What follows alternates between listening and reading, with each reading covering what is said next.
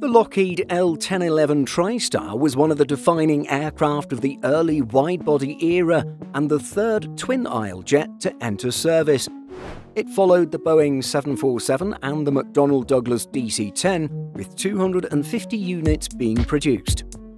While the type saw its last scheduled passenger operations in 2008, are there any of these aircraft still active?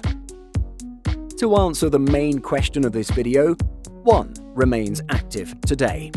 Indeed, the only active Lockheed TriStar left in the world is a nearly 50-year-old L-1011-100, which bears the American registration November 140 Sierra Charlie. This aircraft has had an interesting career since its first flight in February 1974. A month later, it was delivered to its first user, Air Canada. As pictured here, the aircraft bore the registration Charlie Foxtrot Tango November Juliet during its time at Air Canada. This period ultimately ended in October 1990 after more than 16 years of service at the Canadian flag carrier. Following this, it underwent a 19-month operational hiatus, but then found a second lease of life elsewhere.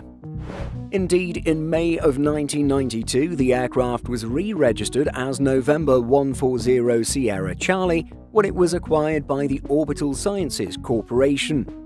Rather than continuing to be used to fly paying passengers on a commercial basis, Orbital instead opted to convert the trijet to serve as none other than an airborne launch pad for Pegasus rockets. Following this conversion, the first launch using the jet took place in 1994 and involved a Pegasus XL rocket. According to Northrop Grumman, such rockets are used to deliver satellites into orbit. The company explains that they are deployed from the L-1011 over the open ocean at an altitude of approximately 40,000 feet. The rockets typically ignite after 5 seconds of freefall, after which it takes them just over 10 minutes to deliver their satellites into orbit. As seen here, the rockets are stored and deployed from the underside of the vintage trijet, which bears the name Stargazer. In 2015, Orbital merged with ATK into Orbital ATK, and Northrop Grumman inherited the L-1011 in 2018 when it acquired this company.